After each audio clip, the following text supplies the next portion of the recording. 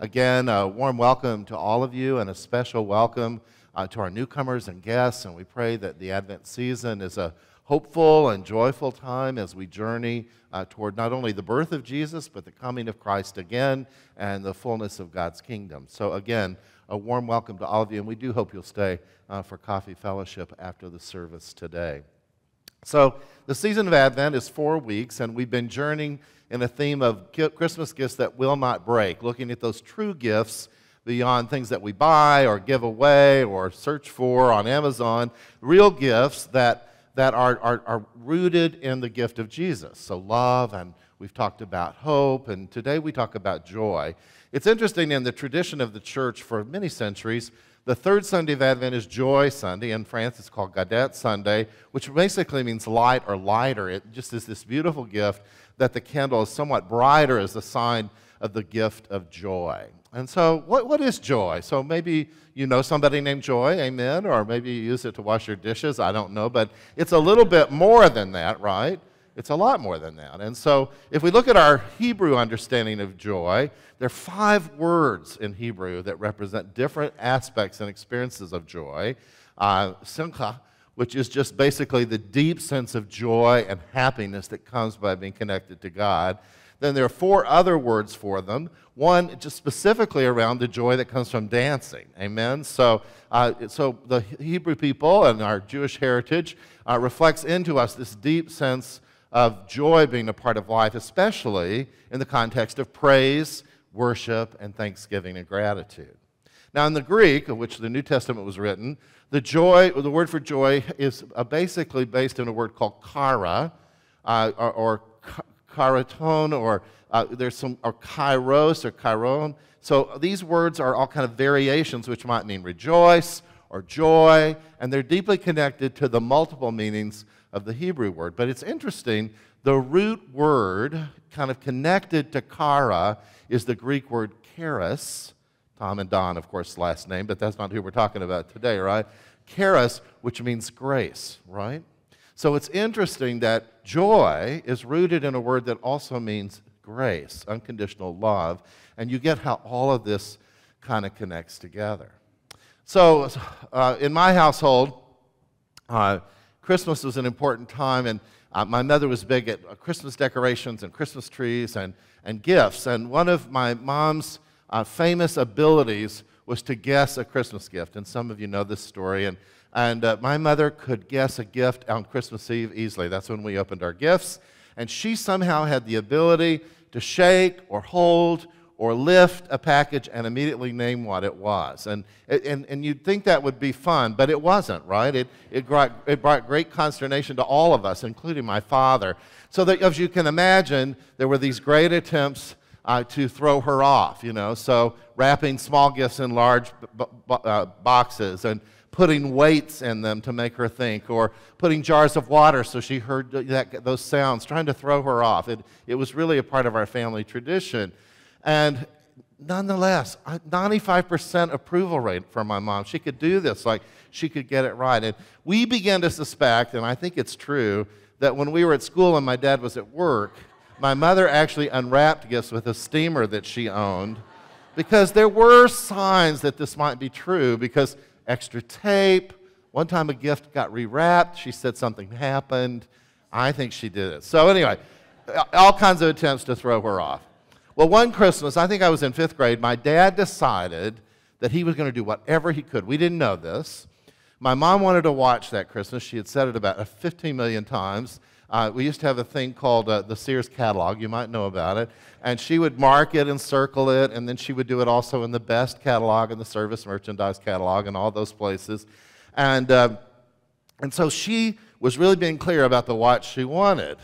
But the night of Christmas Eve came, and of course my mom's guess rate was really high that night, and she came to the last gift from my father. It was the tradition. That was the last gift to be opened, and it was a beautiful gift box of cologne and perfume, right? And you could just see her face. You know what I'm talking about? Kind of crestfallen. Oh, thank you so much. But she was really devastated because she thought this watch was coming. So my dad said, well, Merry Christmas, Merry Christmas. And my mom says, Merry Christmas, yeah. And my dad said, well, there's one more gift. And my mom lit up. But you could tell there was also a sense of panic that she had not found it or didn't know it existed. And my dad said, yes, this year is a new year. You cannot guess what I've done. And he goes outside in his pajamas, in his bathrobe, to get this gift that he's put in the planter, that he's hid at his office all this season, and it's not there. Now, the thing you need to know is we got a new puppy that year named Bambi, and Bambi found the gift early, and it became clear from shreds of gift paper that he had taken it somewhere on the farm and buried it, right? You know? So my dad, of course, is devastated. And he said, I can't believe this. So he wouldn't let my mother come outside. But here his 3 children, my sister was still pretty young, in our pajamas went out into the cold to find this gift across the farm. But as you can guess, my mom eventually made it out. And I remember she said to my dad, Weldon, you're going to have to tell us what the gift is so we can find it. And he paused for a long time. And he said, you win again, it's a watch. And she was just filled with glee. I mean, she was so happy, even though we couldn't find it, right? Well, the end of the story is, later on we did find it buried out by the barn, and we brought it back in, and my mother rejoiced in that, but she said, I won once again, right? So she was filled with joy. My dad was not. In fact, the rest of the evening was a bit somber. I didn't really know if Santa Claus was going to come or not. You know, it was one of those nights. And the next morning, we gather for Christmas breakfast, which is our tradition, and we open the final gifts, and Santa comes, and all that kind of stuff, and my dad is not in a good place. And my sister starts giggling because she can't get over the story that my dad forced us into the cold to find this watch. And she brings it up, and my mom starts laughing, and then the two of us, my brother and I, start laughing, and my dad finally cracks a smile, and then we just start laughing. Now, what's funny about that story is that's what we remember about Christmas in our family. Not the watch, not the other gifts we received over the years. I don't even remember what I received that year. But I remember that story not from my dad's disdain or my mother's victory at guessing another gift, but the great joy it brought us that morning. And then every time we gather, that story's told, and there's a deep sense of laughter. And no matter what the tension is at the holiday table, and we have it, rest assured, somebody will tell that story and we will laugh, and there'll be a deep sense of happiness and joy at laughing at that moment when everything fell apart, but it didn't. I think that is what this Cairo joy that we talk about, Kara, is really about. Joy is more than a quick smile or something funny for a moment. Kara is a deep sense of thanksgiving and praise and happiness that sustains us even when things are not too joyful. In today's passage, which is just one of my favorites, we hear the story of Mary's Annunciation, the announcement from the angel Gabriel that she will bear a son. As you remember from 2 weeks ago, she was engaged to Joseph. They were all set, and then he finds out that she's pregnant, and he's going to leave her, but in the end he doesn't. Do you remember the story? But in this story, Luke's version, Mary is visited by Gabriel also, this heavenly messenger, that's what angels were, who tells her that she has been chosen. Now, Mary lives in a backwater town called Nazareth. She has no real status, per se. She's a very young girl. And this angel reveals to her that she will not only have a baby, but this baby will be the Son of God, and this will be the Messiah, and she is to name him Jesus. Now, unlike Joseph's wrestling piece, or earlier Zechariah's uncertainty about the coming of John the Baptist, Mary pretty much accepts it. I mean, she has some questions about how is this going to happen, and I'm concerned about what people are going to think. But in the end, once Gabriel gives her some answers, she says, okay, I receive it. I'm glad to do it. I'm honored to do it. I rejoice in that. And she does that.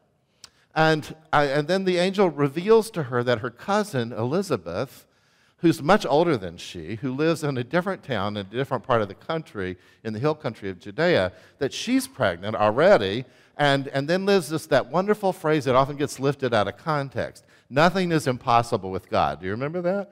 But it's in this context of a woman without power, without possibility, and an older woman who's barren, and you know in Jewish culture she had no standing. Here it's in the context of this that Gabriel says, nothing is impossible with God. But it's a mess.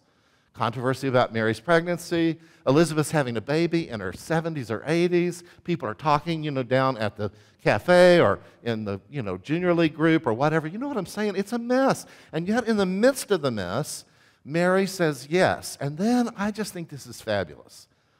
Mary finds out this news. And frankly, if it had been me, I think I would have gone into hiding, right? That's what Elizabeth did. But Mary takes off on a journey, which is sort of risky. It's a decent journey. And she travels to Elizabeth's house because, sometimes when you're in the same boat, it's nice to be together, right? There's a sense of camaraderie and encouragement and support for one another. And so, beautiful thing that Mary travels to her. And then there's that wonderful story which you heard Laura read, that Mary enters and greets Elizabeth in Zechariah's house, and the baby, John the Baptist, leaps in Elizabeth's womb. And it's sort of connected. Do you remember Jacob and Esau wrestling in the womb? All this gets connected together. And so here there's this leaping. And Elizabeth recognizes that she's been filled with the Holy Spirit, and so is Mary. And she says a really important phrase that we gloss over quickly. How is it that I'm so honored to have the mother of my Lord be present in this place? Elizabeth is the first person. Elizabeth, a barren woman who has no status, who has no power. She's the woman who claims Christ is Lord. She knows who Jesus is before anybody else gets it. And Luke does that intentionally. Then the two of them just rejoice together, right? And Elizabeth offers a small song of praise and joy, and then Mary launches into this long song that we call the Magnificat. And that just means magnifies. I magnify my Lord. She's worshiping God. And it's interesting, and I'd encourage you to read the song today. It's a beautiful song in which Mary says a little bit about herself being chosen, how honored she is. But Mary, we learn a lot about her. She immediately moves into a song that resembles that of Hannah. Remember when she became pregnant with Samuel in the Old Testament or Hebrew Scripture? She sings this song, and it moves from her to those on the margins. The poor will be taken care of. The hungry will be fed. Those in power will lose everything they have, and those at the bottom rung will move up. Everything gets reversed. So the joy, the song of joy that she sings is not so much about herself, but that Jesus' coming will reverse the world order and throw economic and power systems upside down. Amen? Hello, come on. Amen, right? But what I love about this story is not only the song of joy, not only the song that reverses the order of power, and not only the song that lifts two women with no power whatsoever and this culture that would have minimized them to the very end, that they're lifted up as the key part of launching this beautiful story of the birth of Savior and the birth of John the Baptist and this beautiful journey of salvation. Amen? But what I love is the joy the two of them share. So I would say as we enter into this season of joy and of Advent, that part of our role is a role of encouraging each other, right? It's almost a Mary-Elizabeth relationship. And that we become the encouragers for one another, and especially those on the edges and margins and brokenness, that it's our call to be Elizabeth and Mary to others, to lift them up and to give them joy. Not something simple or shallow, but something deep and sustaining, even in our darkest hour. Amen? And so it's easy for us in this season to be the critic. Amen? Oh, that tree looks horrible. Is this the gift you really bought me? And you don't have to say it. Everybody sees your face, right? Or you worry about whether you're going to get the same gift that somebody else gets, or, all these kinds of things that happen, or just the negativity of the busyness of the season. And you and I could easily become the critic. Amen? Amen. Really? But what if we committed ourselves in this next week as we celebrate joy, that we will be the source of chara, of joy, of grace, that we will be the ones who offer a word of encouragement and companionship instead of criticism or what's wrong? What would it mean for us to receive that gift from Aunt Mary that is atrocious and just rejoice like we never have? Amen? Amen. Or what if we gave up a few gifts and spent that money elsewhere, or helped a family in need, or did something different that points us toward this deeper gift of joy? I love this story. I love reading it every year. because it's a story of two women who companion together and encourage each other in the midst of such a mess. Amen? And in the midst of that mess is a deep sense of chara, joy, charis, a deep sense that in the midst of whatever we face, joy, the joy of Christ, will sustain us always. And the people of God said, amen. Will you please stand? So I hope you'll take time to reflect on the beauty of the symbols before us, including the poinsettias. There's a beautiful list of those who these flowers have been given in memory and honor and celebration of. So they represent more than just the Star of Bethlehem. These represent lives and people that are dear to us. Amen? Amen.